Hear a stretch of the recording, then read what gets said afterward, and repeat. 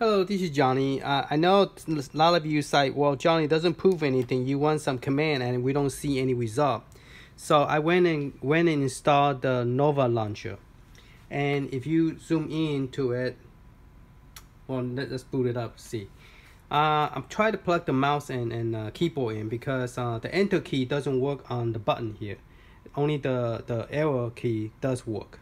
See, there you go. So it's hacked. Okay. So those of you say, well, Johnny, the first video you showed me, it did not prove that you hacked it. See, the game launcher is the original one that came with Namco. The Nova launcher is the one I just added. Okay. And you don't want to say always, you want to say just once. So you select the one you wanted to launch, and you're supposed to press a enter button. But the enter button doesn't work over here.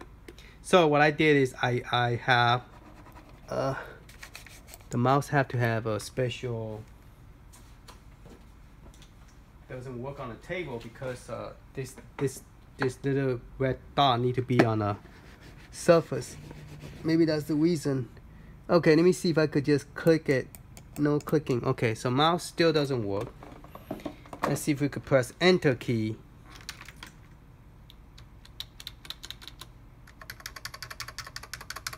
So I need to find a new adapter. I think my adapter doesn't work. But yes, the launcher does work, and you could actually boot up to a different screen. So let me show you what I did over here. What I did is I copied the command over. The one I copied was the install the Nova right here. Is that it? Nope. This one. Okay, ADB install Nova launcher. Now this word cannot have space between it. So when you download, it has space. You need to make sure that you take out the space. Otherwise, it will not work. Okay, so rename it to where there's no space. You could put a dash or whatever, but this file cannot have no space. Okay, .apk, and then it start running, and then it say success. Okay, so once it finish, I just told it to reboot, and after reboot, then the system come up with the launcher screen right there. So now I just need to figure out what is the enter key, and then we could enter it,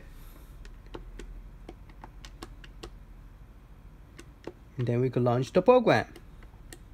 So we really don't have to go to the safe mode. We just have to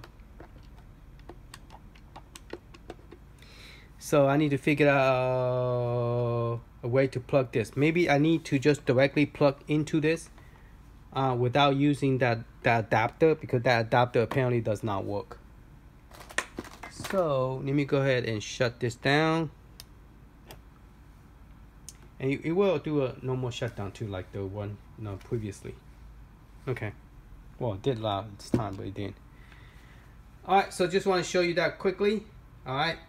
And like I say, I'm waiting for my another one to come in. So I'm not going to fully hack this because it's just waste of time if I hack this. Look like the screen is showing in the correct form, so you don't have to worry about. I was worried that when you install the hack, everything will be displaying. It will not display this direction. So it's good.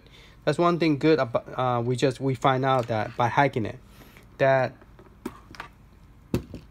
I wonder if I turn this down, would it work? Because my mouse is not working. Let's try one more time. So I don't want to take up the time just trying to figure it out, which is the enter button. But once I figure it out, I'll let you guys know. But one more thing good that we find out is the screen will show in the right direction, even with the hack put in. So you don't have to worry about that. What I was worried about is like arcade 1UP. You install Raspberry Pi into the centipede, and the screen does not. The screen, you have to look it sideways. But apparently this is okay. It did not have that issue right here. So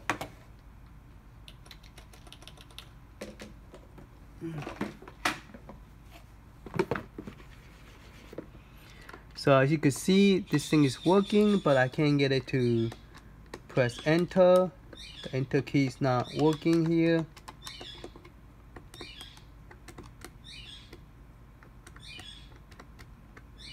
So I have to figure out a way to give it a power and also able to plug it in. So I need to find another adapter for this. But yeah, it is working, okay? All right, hope this helped you guys and make you a believer that this thing is hackable.